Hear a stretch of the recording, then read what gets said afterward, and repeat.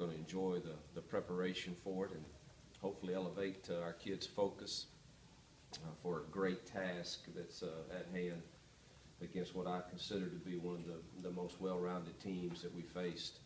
That there's just really no weaknesses in this Missouri squad, and the job that Coach Pinkle and his staff have done is to be commended. So their kids play extremely hard, and they've got great schemes, and they make you earn every single thing that you get that goes your way. So we've got a great challenge.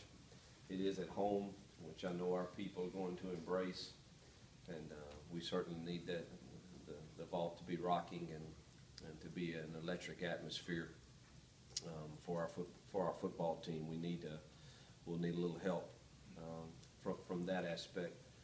So we're really excited. We had a great staff meeting this morning and talked about embracing the challenge and the platform that we've been given, and we're excited about preparing for it.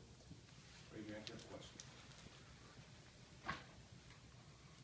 Coach, I noticed that Kyle tweeted out that we're in the top half of every offensive and defensive statistical category in the SEC. That's, how do you feel about that?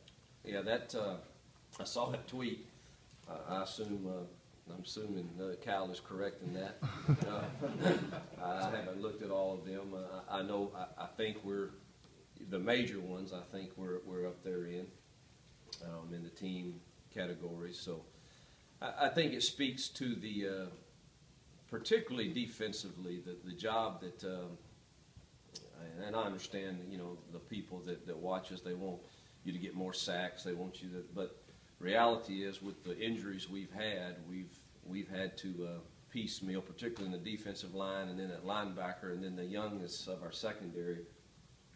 We've had some quite difficult challenges from week to week, and for them to still be, up there in the top half and all those team stats is, I think, speaks to the job that our young men have done and our coaching staff, and hopefully it's it talks about the attention to all aspects.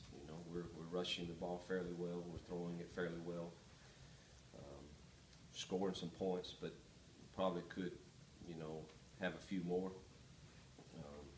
But I do think we've improved in all of those areas, and particularly again with the challenges that we faced defensively throughout the year from the very start. Whether this week it's the linebacker core that was hampered, and then the defensive line, and then losing CJ, who no question was our best pass rusher, and then the youth of our secondary. I think they've continued to improve, and the stats speak of that. So that is something that I guess we're proud of, but that doesn't mean you're going to win games in this league. There's no team in this league that doesn't have good players and good coaches. So you got to perform the next game. But that does, I think, speak that we're again another sign that we're in the right direction.